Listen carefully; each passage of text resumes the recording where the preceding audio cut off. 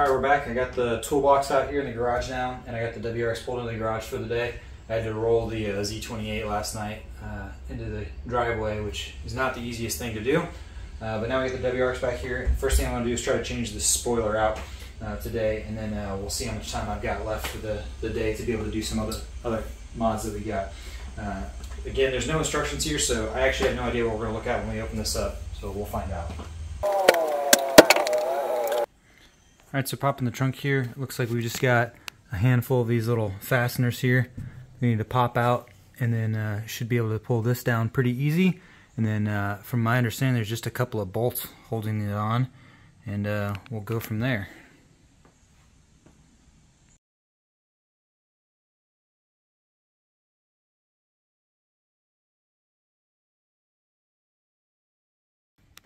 Alright, and then looking up in here, it looks like there is one bolt on the right side, got one on the left side, and then a couple of just little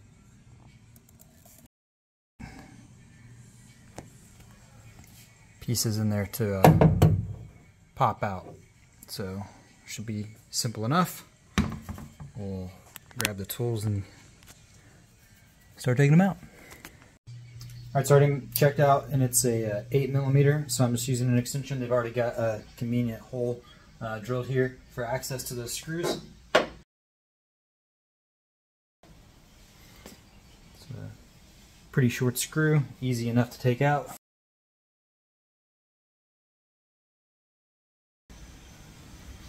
Trying to figure out the easiest way to get these to pop out. I don't have a really good tool to get to that.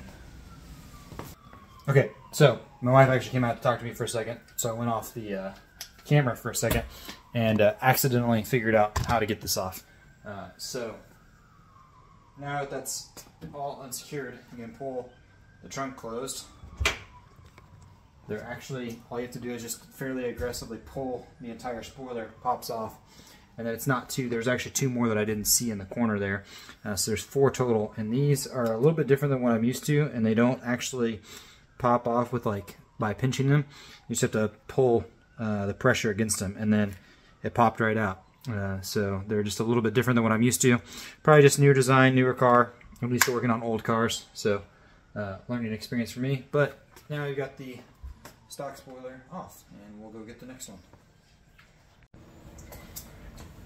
Alright, sweet. So we're back. Trunk's closed. Just got to clean up some of the grime and dirt that was on the car from underneath the spoiler before we throw on the new one. And then I've got the OLM carbon fiber low profile, but I think it's going to look pretty good. And I'll show a comparison before we throw it on once I clean the car off.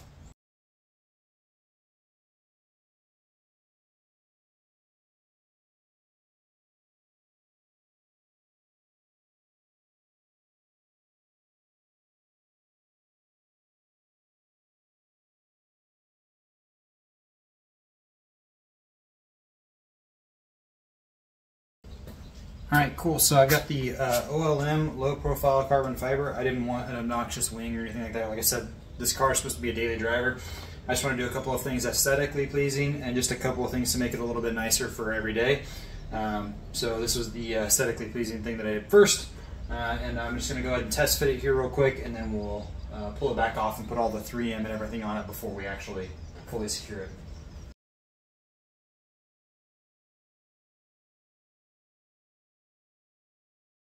Alright, so this is just a test fit right now, but personally, I think this looks so much better than the factory.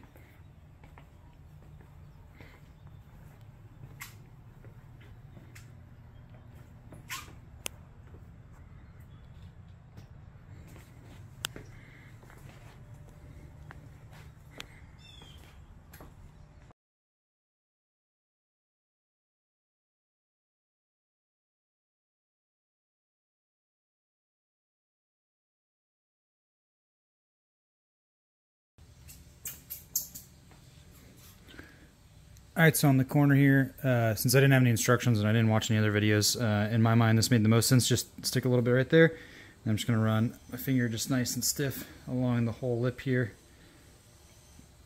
Make sure the 3M is fully secured.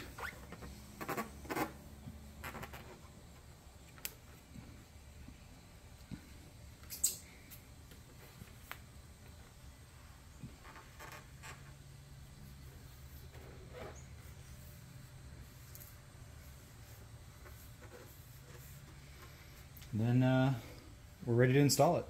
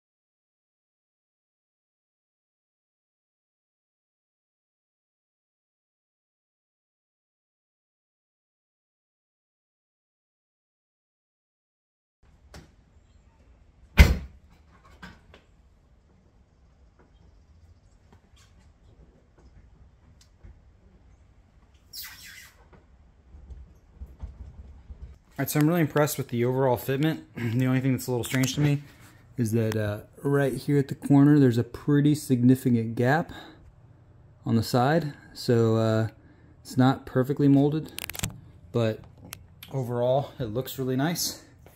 Even though it's fully installed now with those minor fitment changes. But on the back side here, the back lip is really smooth. I don't have any issues with that. And again, just the same thing on this side. You can see the light up through where it's not quite seated, and I can't even get it to push down enough to be seated. But on the top, nice and smooth. Again, overall the fitment is really good. It's just these corner edges are a little interesting. So nothing to worry about in my mind. I'm not going to worry about it. But we'll just get the rest of the interior of the trunk put back in and should be good.